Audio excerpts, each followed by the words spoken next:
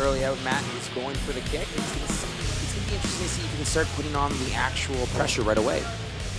Especially being the one without cage time in that long of a period. It's all Matt at this moment. Yeah, it's 2.5 years between fights for Matt Heim, but said he could commit to himself 4 months ago to get back in the cage.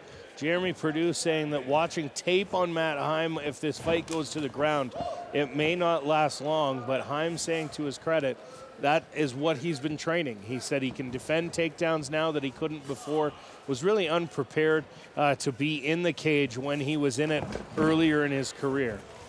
And he's being aggressive this whole way through. It's very stunning in the sense that he is the one with, oh, and there's the first attack. Jeremy Perdue just swarming, and here he is going for those takedowns, and let's see if he's as aggressive as he said, and if it finishes just as quickly. Yeah, slamming takedown there from Perdue. Ground and pound coming. Those punches are coming hard, too.